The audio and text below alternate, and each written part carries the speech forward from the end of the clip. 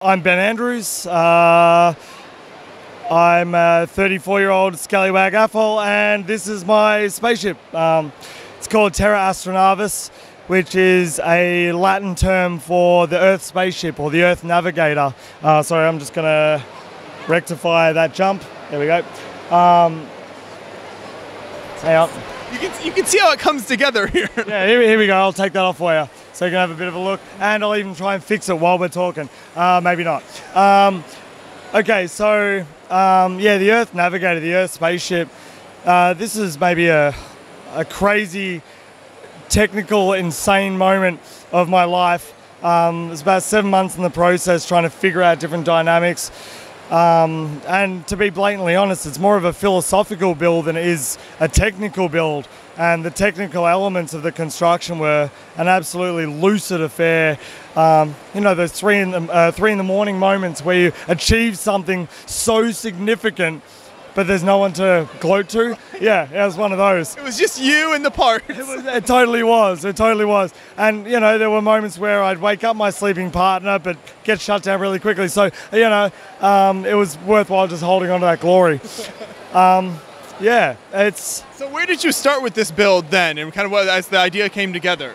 I started with a massive bag of these white shells that were from the Sydney Opera House. Okay. I predominantly bought that because I really loved all the dark tan, and I do a lot of landscapes as well, and wanted that, and then was left with this massive bag of shells I had no idea what to do with. And so I built a couple of the external frame pieces, and we're thinking spaceship, other things, whatever. And then I started making a belt. And developed like a hinge technique for the back that worked really well off axles and pins and Technic lift arms. And all of a sudden it started coming together. I made a really small one that was maybe a 32 base plate in diameter, and it was just too tight. And then I started thinking, obviously, Lego is really mathematically profound. So I made 16 elements of each, the internal pieces, the external pieces. And then I borrowed some train track off a friend of mine to sort of see what the radius actually looked like, if it was smooth enough. And I got a narrow gauge, or I got a larger gauge first. That didn't work too well. Got the narrow gauge, dropped it in, and it was basically 5, maybe 6.5 studs perfectly wide on each side. And it said to me that everything was going to play out. And from there, you know, train tracks almost begged to be mechanized. So I was like, okay, let's do that now. Okay. And then did that as a dummy run, basically about an inch off the table. And then built this really obscure, almost like three-dimensionally constructed T-frame for everything to sit on. And me being a very rigorous 8-year-old, I stood on it, it held my weight, so I figured it's probably going to pull 3.5 kilos of Lego, win.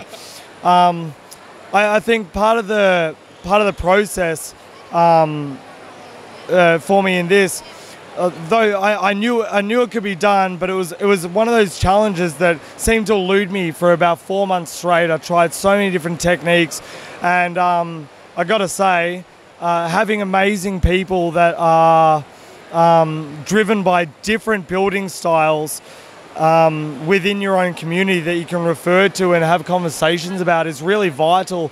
I've got 3 really amazing technical friends, Dylan Jeppo, or we just call him Jeppo, Luke Masters and Kieran Chamberlain, who Jeppo is a technical whiz, makes amazing spirographs and all kinds of stuff.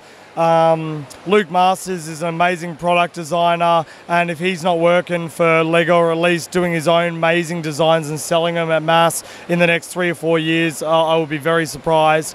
And Kieran makes incredibly lifelike and almost rideable Lego motorcycles at mass scale.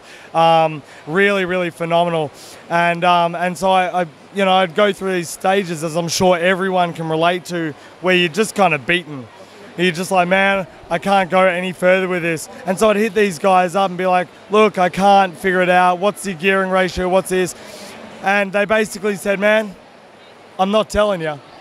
But what I will say is it can be done. We've done it in 5 or 6 different ways, in this technique, this style, blah, blah, blah. It can be done. Keep persevering, don't stop, don't stop. And then finally I got it, and they were the first people to give me a round of applause, and they'll be the first people to crack a tear when I finally disassemble it, you know? Yeah, so having really good crew kind of spurred on a lot of it, because there were times where I just thought it's just going to stay static. And I'm really glad that I did persevere. Does it tend to run smoothly kind of the whole day, or how does that work? Yeah, it runs really, really smoothly. Runs even better if you use a little bit of silicone lubricant to keep it going. Though I'm really slack on that front. Yeah, it's one of those things that the pressure is really evenly distributed, which is strangely satisfying. Once, like, there was a time really early on where it wasn't, and I was trying to go for something that stuck out the side on one area, and I thought, you know what, I'm going to keep, like all the greebling and stuff, I want it to be different. But I'm going to keep the same kind of static repetition throughout it, so everything else that isn't symmetrical really pops. And once I did that, everything leveled out. The weight ratio held itself beautifully. There was one beta run that I did where instead of having the tiles on the top of the supports that hold the top base on, I just had a couple of exposed studs. So the whole thing kind of snapped in place. The issue being, and I'm sure a lot of people will understand this really well, is that if you have mechanisms that you can't get into to fix at late notice, or someone bumps the table at an exhibition or whatever, it starts juddering and throws itself around. So I changed the feet that the supports sit on, and then once it was all tiled and smooth, I put a base plate on the underside of the top. No issues. Yeah. No issues. For the top section here, what do we have going on there? Right, I'll put it back on for you. Try to get everything straightened out. Whatever. I'll figure that out in the works. Right. Okay, so the whole idea for me, like I said earlier, it's a bit of a philosophical build. The whole idea is that, like, hypothetically, of course, like, in a lot of sci-fi realms and whatnot, we have this concept of a spaceship, right? And, you know, you ask someone what a spaceship looks like, and everyone looks at you like a dog who's been shown a card trick and they don't know how to explain it, and great. With a spaceship, you have a very specific crew, like any form of ship or plane or whatever. You need a captain to listen to, you need supports, you need crewmates, engineers, all these different things, and they get on really, really well, because if something gives, then all of a sudden the whole thing doesn't operate, right? And so with this, the concept is that if we as society bigger than society, as a species, we're living on a spaceship and landmass and citadels and all this kind of thing, then we would have to get on really well with each other. We'd have to be more of a harmonious society. We'd have to be more engaging with each other to understand what's more important, an individual ego or the collective consciousness. And yet, here we are on our planet in some pretty surreal, tumultuous times all over the world, and we can't seem to get on well because one person looks like a pirate, or another person wants to wear a dress but they don't have the right appendages to match that, or whatever it may be. And so I kind of want to say to a whole lot of people that there are bigger fish to fry. We are on a gigantic rock sphere ripping around space, around the sun at however many thousands of kilometers an hour, and we can just get on well if we put a little bit more effort in.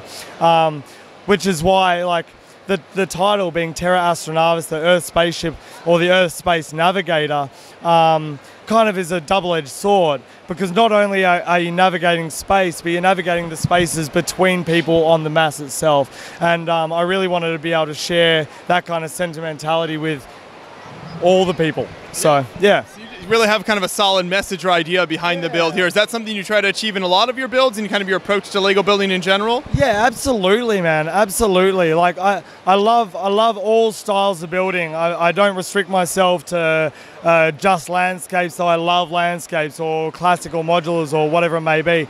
And I find that a lot of my different builds typically incorporate at least an element of either my own sentimentality to do with a concept that I really love or whatnot, but also something that is deeper, something that's maybe we need a little bit more metacognition about, that we can sit down and individually have a deeper conversation about and then share that conversation to start moving things forward. And yeah, like you said, man, all of my builds basically, apart from the I'm about to pass out, I can't play with Lego anymore, 3-piece builds. Yeah, all of them have something to say. Absolutely. Yeah. Well, thank you so much for bringing it to the show. It's a fantastic build here, and I appreciate you chatting with me about it. Thank you. Pleasure. Thanks for coming out, man. Absolutely. Thank you.